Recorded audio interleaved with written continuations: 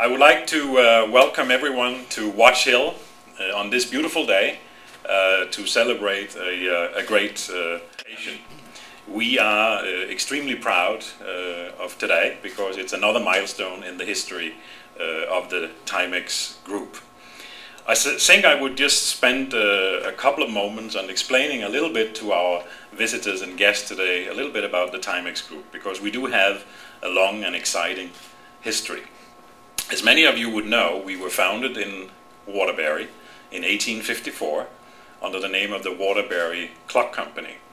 And a lot of things have happened in those 155 years.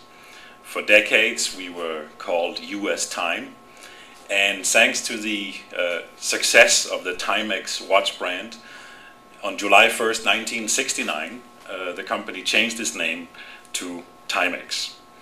And ever since then, and in particularly over the last 2 decades, the company has evolved into becoming the Timex Group. And today we span 12 different brands, from mass to luxury, right from good old Timex all the way up to Swiss super premium brand Vincent Berard. We have 5,000 employees around the world, and we are truly spanning the globe in all of our operations, be that sales and marketing or manufacturing. We have never forgotten, though, where we come from, and I think it is worth just resting a moment on the fact that although 2/3 of our business is outside the United States, we remain true to our birthplace, and our global headquarters is still right here in Middlebury, Connecticut. And where we were born, in Waterbury, Connecticut, we still have our Time Expo Museum. That's where our roots are, and that is where we operate from. That's what brings pride and what brings a lot to us every day. And I think it's fair to say that we have been able to attract to the heart of Connecticut talent not only from all over the state of Connecticut, but from all over the country, from Europe, from Asia.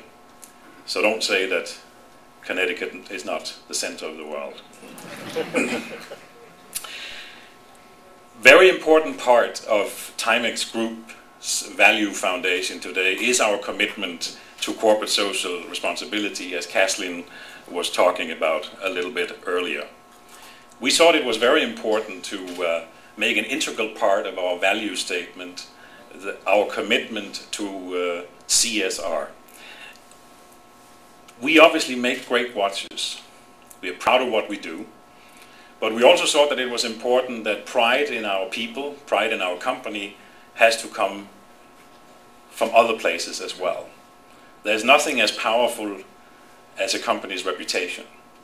And therefore it is very, very important to us that our commitment to our local communities and to all the communities around the world where we operate is clear and can build pride in our employees around the world. Today we are basically dedicating another milestone in this commitment to CSR, which is the opening of our solar power installation. And I would like to recognize all of the Timex Group employees in the room for their support and commitment to our CSR programs. And do remember that the 100 or so of you who are in here today represents 5,000 colleagues around the world, and that we reach out to today and thank them for their support and for whatever they do on a day-to-day basis. Today it's about the environment. Today is about our commitment to a better world, to a better climate policy, and to a better world for our children and our grandchildren. I was very happy to hear Governor Rell's address yesterday. Obviously the new administration's focus on green, but I was also a little bit sad to read on the front page of the New York Times yesterday that these are dark days for green energy, because these days should be very sunny days for green energy.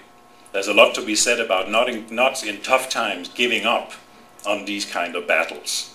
And I think that it's fair, I can as a foreigner, I think, say that the United States is a little bit behind in this area, that the watch and jewelry industry is a little bit behind in this area, and therefore we are very proud that we can hopefully help put more focus on this and take a leadership position, because this battle is really worth winning. And as a former French president said, the only battles lost in advance are the ones you don't join. So let's make sure that we really remain committed to this, even in tough times. The solar power project that we are inaugurating today is a fantastic installation. It is the largest ground-mounted installation in the state of Connecticut, and the largest or second largest in the entire northeastern United States.